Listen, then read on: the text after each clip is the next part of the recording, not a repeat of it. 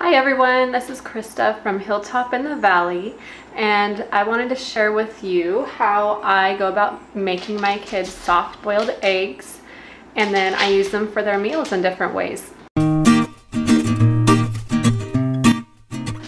So I like to use a medium-sized egg.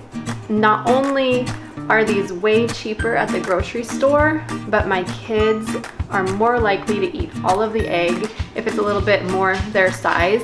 I actually get these eggs down the road from a friend, and hopefully soon we'll have our own chickens that will be laying our own eggs. But for that reason, for kids I like to use medium eggs.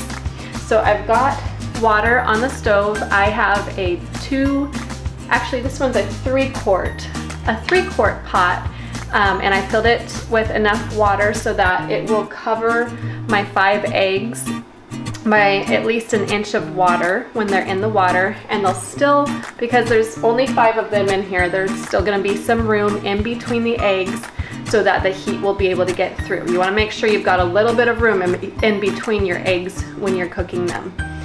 So right now the water is on and I am cooking it and waiting for it to boil. Once it comes to a rolling boil, I'm going to show you how I go ahead and put the eggs in and how long I cook them for. I am going to use a slotted spoon. I've also used these spoons that you use for pasta.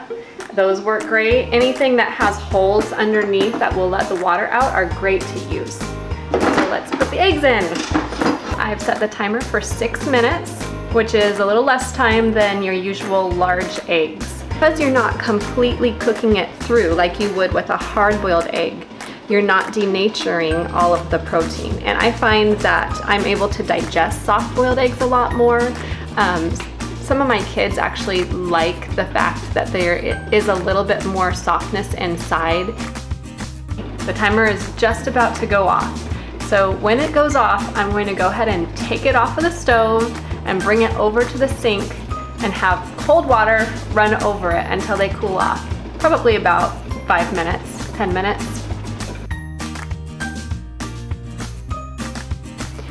So you're gonna want your eggs to sit under the cold water for a little while. It just helps them to cool off and keeps them from continuing to cook. And once they get cooled off, you'll be able to store them in the fridge. You can use them immediately if you want. They will be kind of soft when you're trying to take the shell off, so they might break apart a little bit easier. But I'm gonna let these ones cool off, and then I will come back and I will show you a few different ways that we like to use our soft-boiled eggs.